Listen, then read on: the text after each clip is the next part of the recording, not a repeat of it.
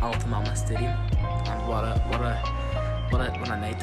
What a night! It was unbelievable. Our seats were class. The game was itself was decent, so it was. But the atmosphere was good. The Senegal supporters are mad, as always. And yeah, it was a unbelievable game to go to. Unbelievable stadium. That's going to host up to 8 games throughout the group stages and quarterfinals. So there'll be a few more games there. I'm sure you'll see it was on TV just a wee bit before that with my tricolour. But yes, unbelievable. Tomorrow we have Germany and Japan to go to. So there'll be a video on that obviously. And yeah, so unbelievable experience for the first game. It's been good.